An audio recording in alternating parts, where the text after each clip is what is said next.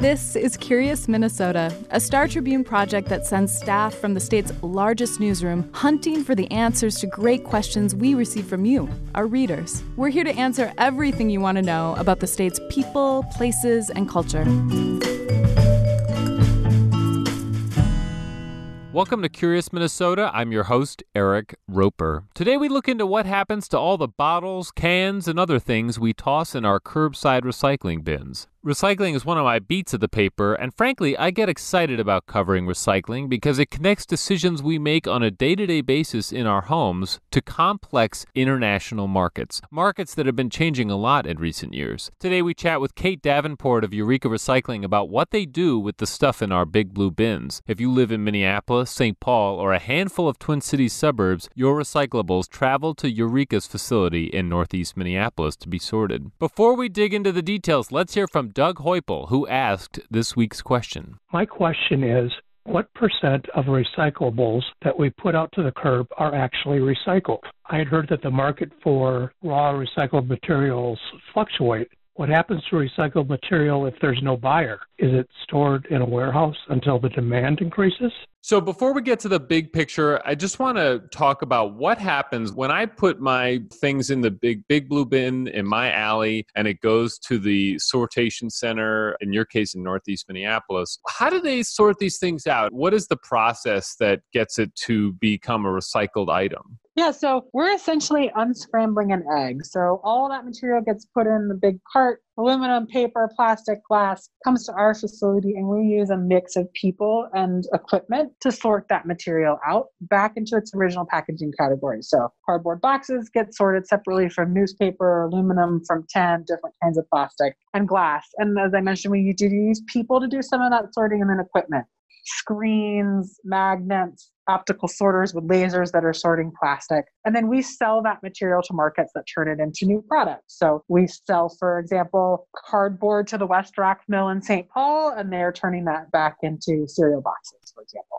And I've been to the facility. It's kind of a combination of the machines are using the geometry of the items that we toss to sort of just with physics let some bubble up to the top like cardboard and glass falling down to the bottom and breaking. And then there's humans that are literally pulling things off that they see that are not supposed to be there. And then there are really high-tech things like optical sorters that are just putting a laser beam on a piece of plastic to determine what kind of plastic it is, right? Correct. So we're using size, shape, weight to sort it. We sort paper from containers because paper tends to be two-dimensional. Containers tend to be three-dimensional. Mm-hmm. And so we use people and machinery to do that. We're processing about 45 tons per hour. So It's not like somebody's picking up one thing at a time and sorting it. And so it's a pretty sophisticated process. Right. And I can imagine that, you receive all sorts of very strange things like small kiddie pools and pipes. We've talked about this before. And so those are things that you don't want and people should look them up. But what are things that are regular stuff that people might be tossing away in the recycling bin that you don't want as well? Not super strange things, but things that would seem very normal to us.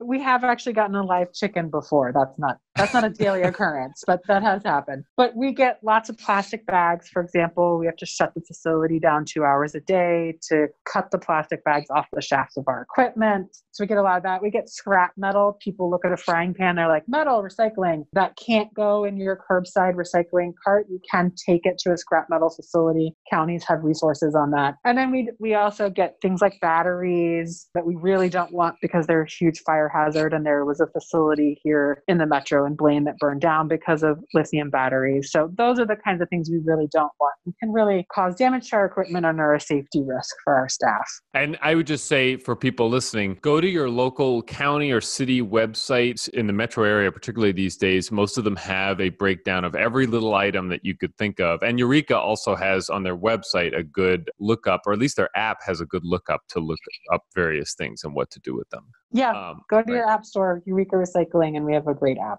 Got it. So this leads to the question is, how much of what I'm recycling is not being recycled? The answer in Minnesota really comes more down to, how much are you receiving that is not meant to be recycled, right? So like that's the residual rate, you call it in your business. So what is that about? Yeah, so our residual rate's around 8.5%. So that's the amount of material that doesn't get sorted into bales and sold to market that is incinerated, as most waste in the Twin Cities is incinerated. And that's primarily material that comes in and is not recyclable. Actually, the industry average across the US is typically around 15 to 20%. So in Minnesota and at Eureka in particular, we're pretty proud of the fact that we have such a low residual rate. And that is due to the fact that residents do a pretty good job of not putting things in their bin that aren't recyclable. Right. And this really gets to the core of recycling, which is that it really relies on the sortation center to be able to sell it to someone at the end of the day, right? That's sort of what makes this whole thing possible. Right. So we need markets in order to deem something recyclable. We can't accept something if somebody doesn't want to buy it and turn it into new material. And so that's very critical. So the question really, I think, stems from some of the national headlines that we've been seeing where a perfectly good Coke bottle or something, by the tons, these things are being landfilled and incinerated. And this gets into an international situation that's occurred in recent years with recycling. Could you walk us through that a little bit? A lot of recyclable material prior to about 2017, 2018 in the US, about 35 to 40% was going to China. That's where the demand was for recyclable material because that's where the bulk of so much manufacturing was happening in the global economy that we live in. And also particularly on the coasts, it was cheaper to ship in empty shipping containers back to China than it was into the middle of the country. So China was absorbing a lot of the material that we sorted in the United States. As their economy has grown and they started pushing back on the quality of the material they were getting, for example, bales of cardboard that were really contaminated with other plastics and non-recyclable material. And so they pushed back on the US and European recycling markets and basically shut the doors in 2017, 2018. And that flooded the US market. It couldn't absorb all of that material. And so there were stories about material being landfilled, particularly on the West Coast. That situation, we've had actually about 15 paper mills announced to be open in the United States in the next couple of years to help absorb that capacity. So it was a pretty big crisis there, but it has started to kind of work itself out. But we didn't see here in Minnesota the same types of effects where large quantities of recyclable materials were being incinerated and landfill, partly because of the regulatory structure that we have here. Right? Correct. So we have a regulatory structure that requires if material is coming into a facility, at least 85% of that material needs to go to market or you can't be deemed a recycling facility in the state of Minnesota. We also have really strong markets here, both in Minnesota and regionally, and there are a lot of factors for that. But for example, 85% of Eureka's material that we receive and sort stays in the state of Minnesota. So for example, the West Rock facility in St. Paul gets most of the fiber that we sort and sell. We have a glass facility in St. Paul called Strategic Materials that buys all the glass from all the recycling facilities in the state. We have some plastics recyclers in greater Minnesota. So we've got folks that are taking all kinds of stuff. The ecosystem here has done a lot of investment into recycling markets.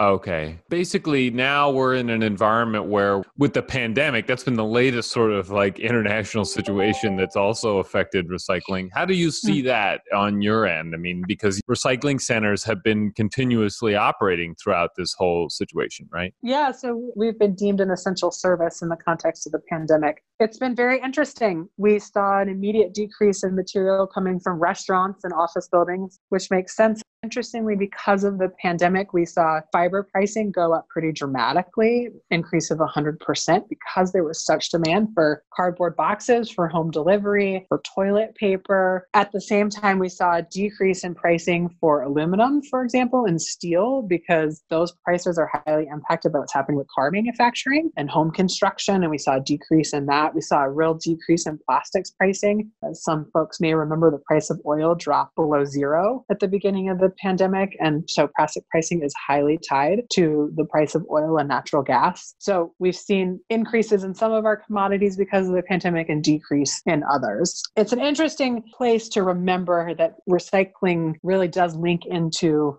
supply chains that give us products that we consume every day. And so just generally, I mean, I think one of the conclusions that we have here is that, if I recycle something that is recyclable here in Minnesota, it's getting recycled. We're not in a state where we're seeing really any examples of any large extent of landfilling or incineration of recyclable materials, right? Correct. And the one thing that just complicates this that we talk about a lot is that as a consumer, we're getting more and more that we buy every day that's not a can that we know, like what we used to know. It's not the types of packaging is getting more and more complicated. How do you deal with that, or how should we be dealing with it as consumers? Because not everything is as simple as it used to be.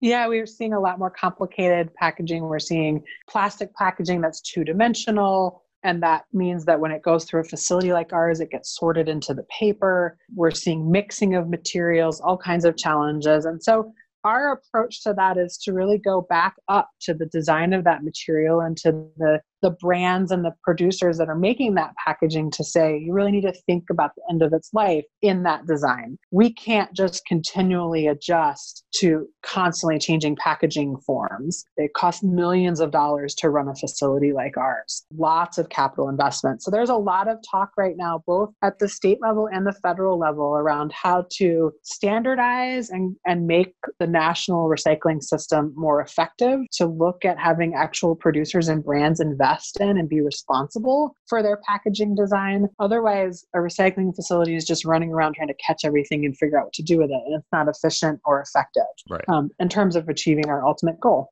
And this may seem like a tangent, but it's actually related to the question, because if you toss some of these things away, that ends up being part of your residual rate, right? Correct. And the pressure has really been on consumers for a long time to be educated. And we're really pushing back and saying, no, the brands that make this material need to be part of the solution. They need to design and invest in the system so this is convenient and easy for consumers to understand. We can't put all of the pressure on residents to figure out what does and doesn't go in the bin. It's super complicated because we're seeing such a variety of packaging types now. Well, Kate, thank you so much for coming on. I feel like we got a lot of great context about what's happening here in Minnesota around recycling. So appreciate all your help. Yeah, absolutely.